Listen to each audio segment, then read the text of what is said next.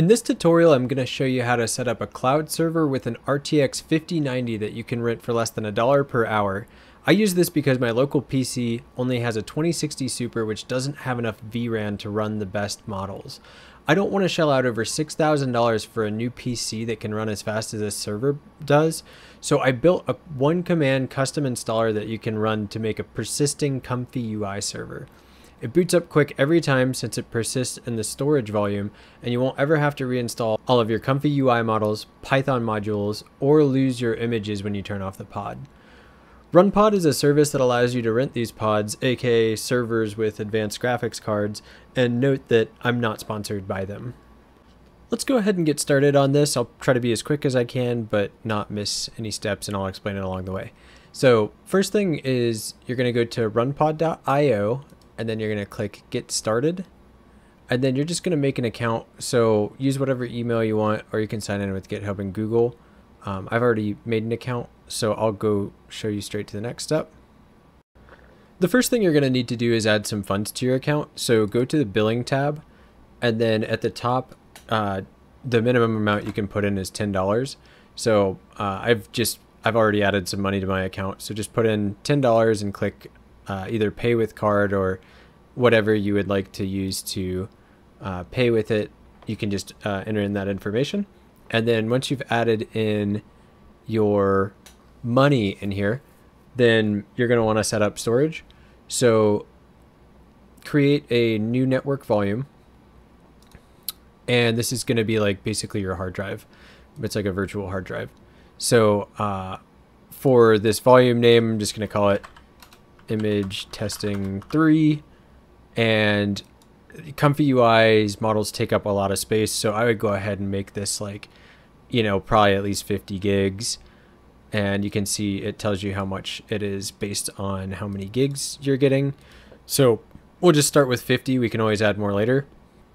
I live in the United States, so I am going to pick something on the East Coast. So I'll do whichever graphics card I want. I'm going to find one that matches. So you can see these are not the right ones. So I'm going to pick, what's this? Okay, so this North Carolina one is close enough to me, and it's got a RTX 5090. It doesn't really matter that much where you are. It'll just be a latency thing. So like if you don't really want to look through all these, just look through the list and find whichever one has the graphics card you want. Even if you're like in Europe, you could still use the US ones. It doesn't really matter, but I'm trying to be meticulous about it. So North Carolina is close to me on the East Coast. If I was on the West Coast, I would do like Texas or Washington or something like that, and try to find one that has at least, you know, you probably want to use at least a 4090 for this image generation, but I like the 5090. I think it's worth just going for it. So then click Create Network Volume. And now what we have is just this thing that stores all of our data persisting. And the reason that you need that, and the reason it's different from a pod, is this pod is the next thing we're going to set up. This is what we're charged for by the hour. And you can see the different costs of the different graphics cards. Like this 5090 is 89 cents an hour. The 4090 is a little bit cheaper. It's 69 cents an hour. And these are erased and deleted every time you turn them on or off. So you can just very quickly turn these on or off and switch whichever graphics card you want. I would strongly recommend picking one and going with it for this tutorial, and just making sure that you keep that the same, because if you start using a bunch of different cards, you might run into issues with ComfyUI and your Python installation and all the versions.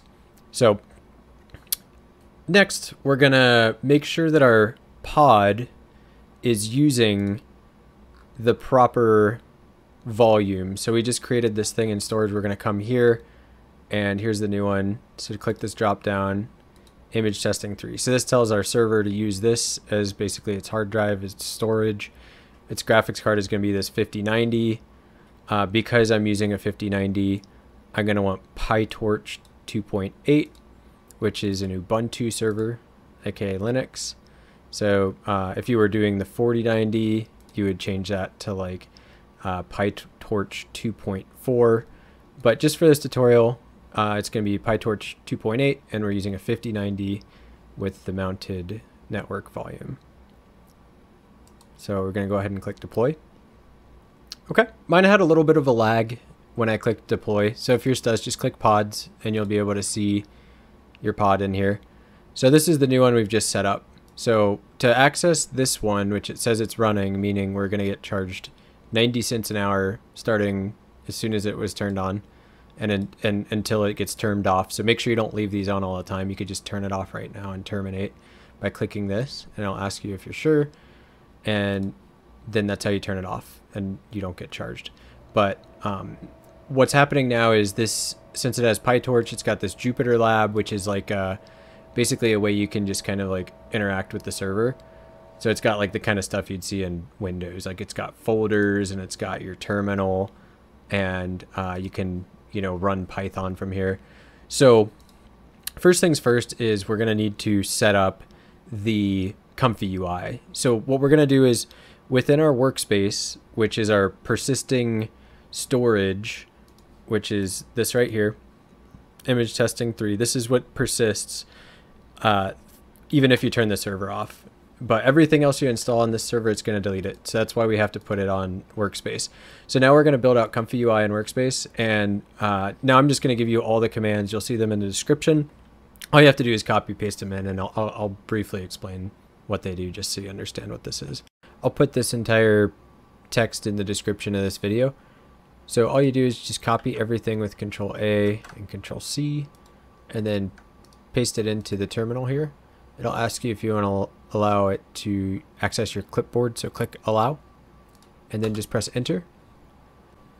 The script took about 5 or 10 minutes to run, so it's relatively quick, and you'll only have to run most of the script the first time you ever do this, but you'll know it worked if you kind of scroll up and see if there was this command that says listen 000 port 8118. That's where it's using Python to run main.py.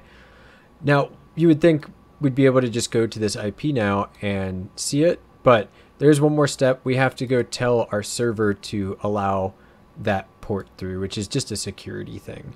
So you'll go to back to your pods tab, go to your pod, and then go to this little ... edit pod, and then we're going to add comma 8188 and click save.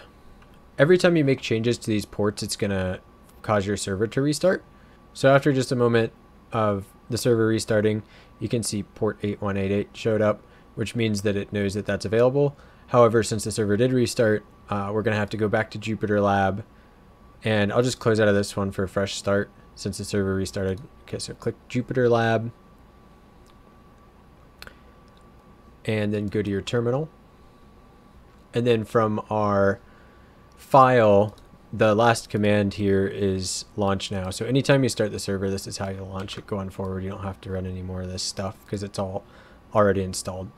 So this is going to be the command you're going to want to remember.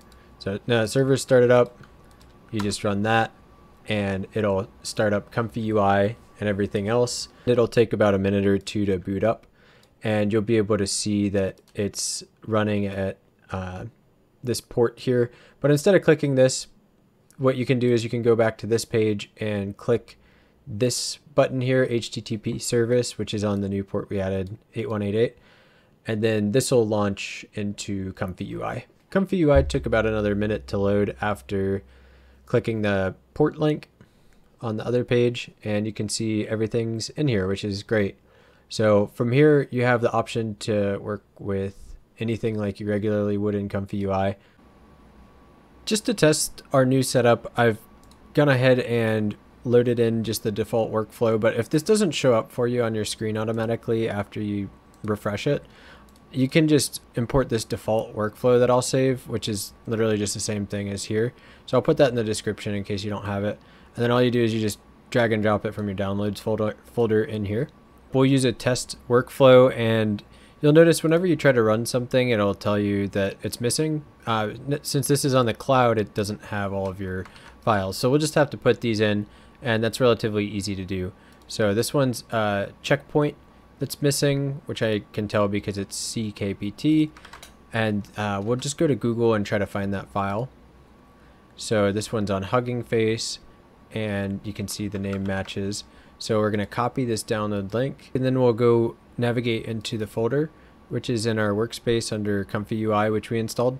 So we'll go to the models, and we'll go into, what did it say it was? Checkpoints. And we'll open the terminal there. So you can also just CD into it, just like you normally would in Linux. And then we'll go ahead and tell it to wget and then paste in the link there. So we got wget, which is going to go get the file, and then it's going to go install it directly onto the remote server.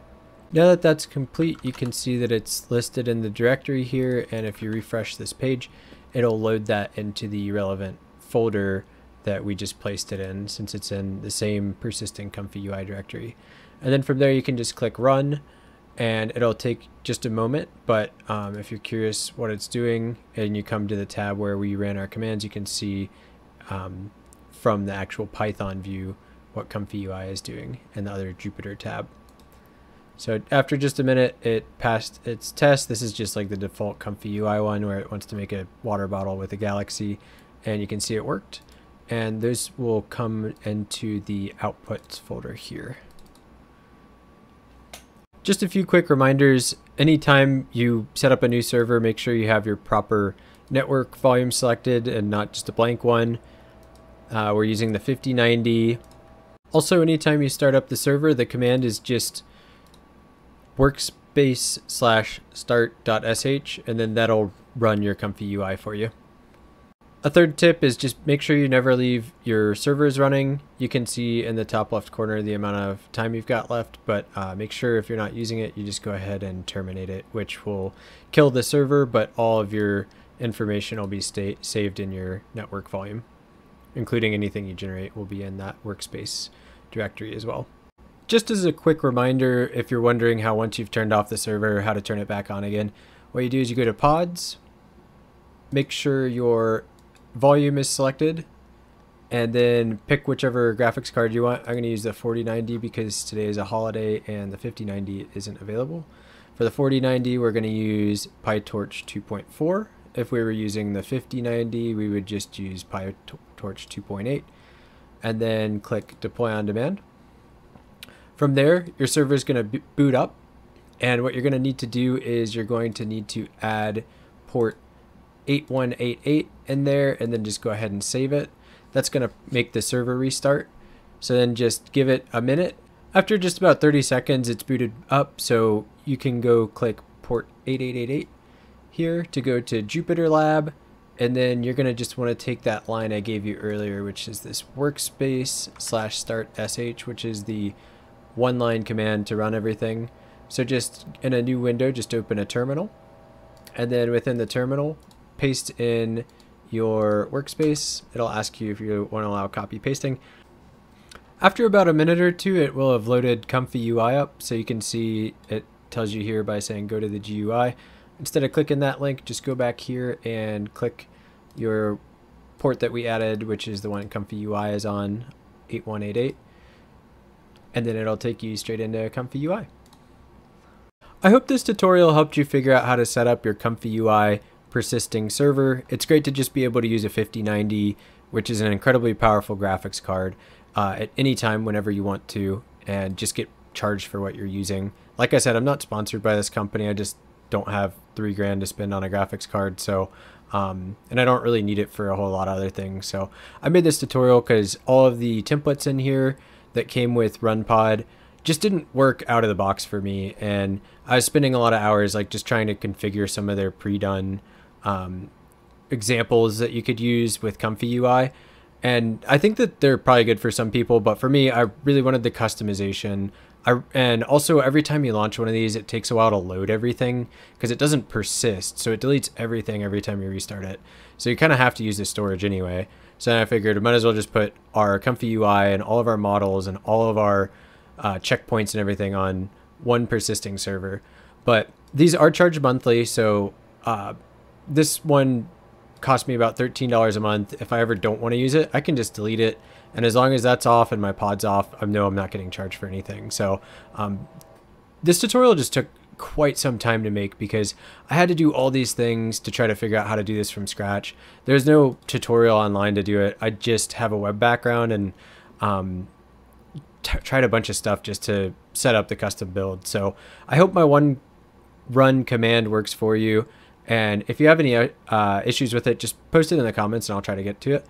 And if my video helped you, please consider liking and subscribing. Thanks for watching.